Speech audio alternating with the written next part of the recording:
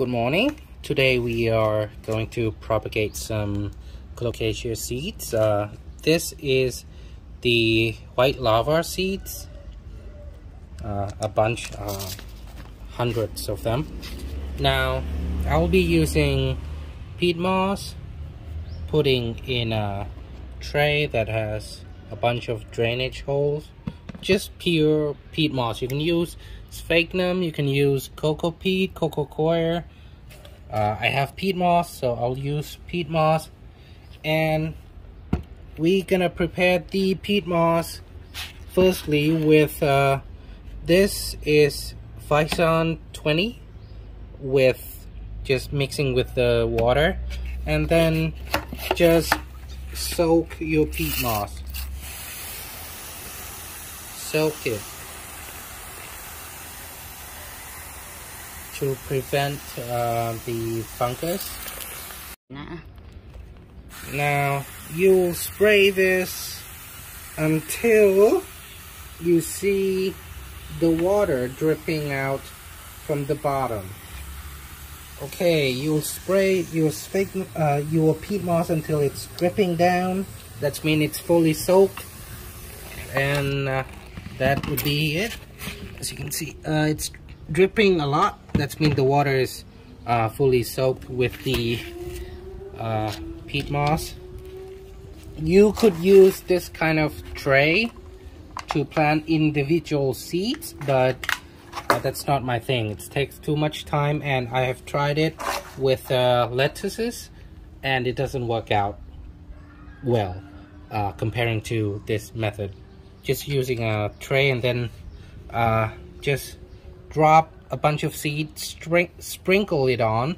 Now these seeds, the white lava seeds, I soak them in root booster, and then I'll just pour it down because that's really hard if I'm gonna pick them one by one. Now if any of you has some nets that are small enough to strain it,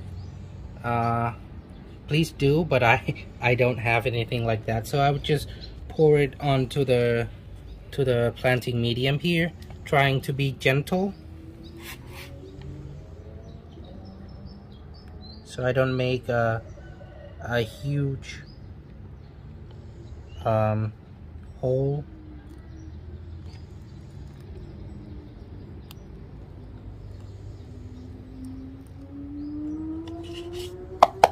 And there is still quite a bunch in there. I'll try to scoop it out with my fingers. Now at the moment, the Colocasia craze over here in Thailand is about hybrid Colocasia. People seems to like it more. They have something new to look at, to buy.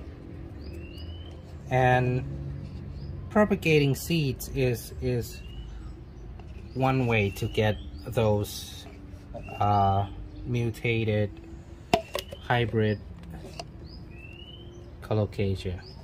Now over here are the Colocasia seeds that has been propagated for a bit over a week. As you can see, they shoots up already, and it's in one clump. I do quite the same method. This is what happened, but these here are a bit more separated, a bit more it shouldn't be coming out in a clump like this, or maybe the rest just didn't made it. That's all that's make it. Not all the seeds gonna be thriving, so I would say 50-40% depending on the age of your seeds and how you store them. And the way I do it here, I don't wrap it with anything. I just leave it here under some plant shade or your garage shade. That's fine, because the weather here and the humidity here is certainly okay. It's very hot and humid, so I don't need to wrap. But if you live in a colder climate, I would recommend you maybe get a cling film. You could wrap it, or you have some kind of container, something like this box, and you could just place it in just like that. These are also my Queen of Phoenix propagation. They survive, no problem.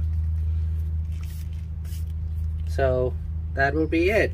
You could leave it out, or you could put it in here. I'm not going to be around home, so I will put it in the box just for safety from my dogs. And that's it for today. Thank you for watching. Goodbye.